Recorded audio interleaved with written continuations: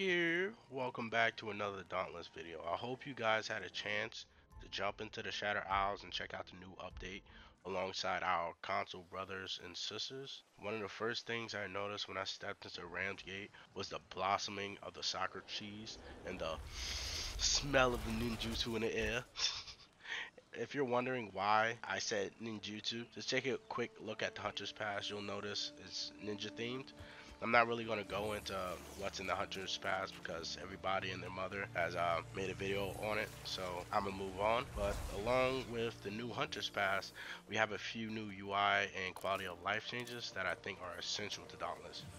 Originally, I was going to put out a video on UI changes that I thought needed to come to Dauntless, but after checking out the new update, I realized a lot of things I listed in that video were dealt with already. So, alright, now let's get into the changes. When I first logged in, I noticed the notifications on the left side of my screen, and boy, I was happy because it shows the number of quests ready to be completed along with the number of quests available to be picked up. And I think personally this was really needed because it gives the game a better sense of progression. And along with that, a change came to the map at the top of the screen. They added 3 new icons. These icons lead you to the most important NPCs in Ramgate: the repeater crafter, the armor smith, and the weaponsmith. This is something that we really needed to help with the new player experience, so they're not just running around Ramsgate trying to find, oh, where's the repeater crafter, where's the weaponsmith, where's the armor smith. They can just look at the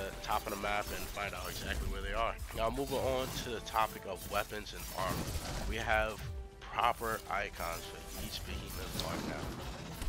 We needed that. So now you can see if you need a tail break, there's an icon for that. You can see the tail right there. If you need a claw break, oh, there's an icon for that. You can see the claw right there, and so on and so on. On top of that, we now have icons for each individual behemoth when selecting them for a hunt and when browsing through a patrol. I thought this really comforting because the little white icons, they were nice, but you could tell it's pretty much placeholder. If you didn't know the behemoth, you wouldn't really know the icon, so a new player coming into the game wouldn't really know what the behemoth is. When I saw this, I thought to myself, oh, finally, proper icons on top of the map. And at the same time, when I saw these icons, I thought to myself, we finally have proper icons.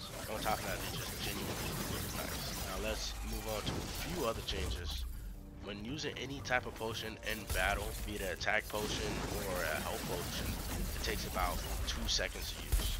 And I love that because it helps you heal a lot quicker than we used to. So imagine you have lingering burn. You no longer have to wait, the whole of like 5-6 seconds to heal with that potion and risk dying from burn damage. Nah, you heal in 2 seconds. And on top of that, there was a change to Aether Vents. We now have a visual cue for how many charges are left in the Aether Vents. And this is represented by vapor waves coming out of Aether Vents. And I think this is really helpful because imagine you're in a sticky situation, your teammates are down, you're scrambling trying to get that Aether Vent, oh, there still might be a charge left, I need that health.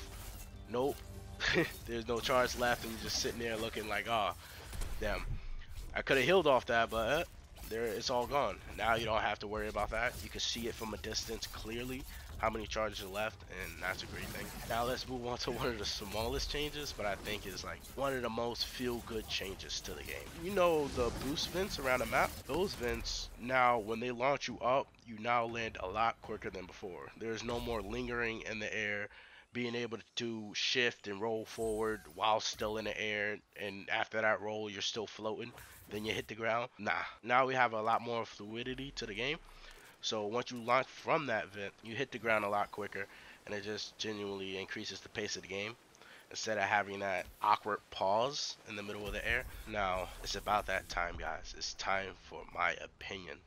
This is a part of the video where I tell you guys what I think Dauntless should add to their UI. So one thing I think they should add is a weapon tracking system where we could go to the blacksmith or the armor smith and somehow click a button and choose a weapon to track or a piece of armor to track.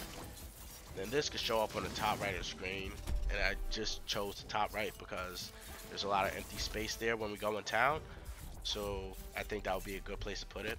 And it'll be able to track what the name of the weapon is, what type of weapon it is, and what resources are needed to craft the weapon. So like how many resources you need left to craft that weapon.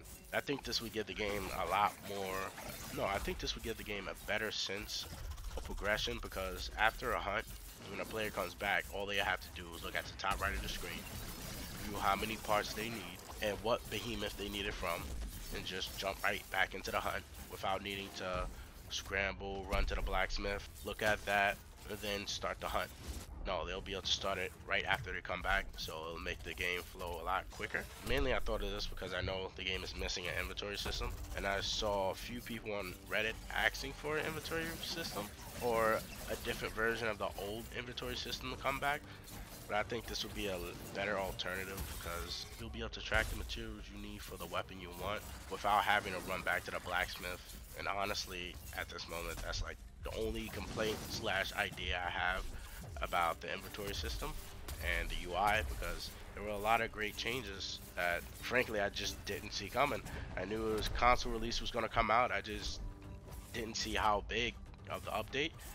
It's not, I wouldn't say that big of an update, but how much quality of life changes they made to the game, we're going to make to the game. Okay guys, this is the end. So if you enjoyed the video, hit that subscribe button and leave a like on the video. And on that note, I catch you guys on the next video. TJ out.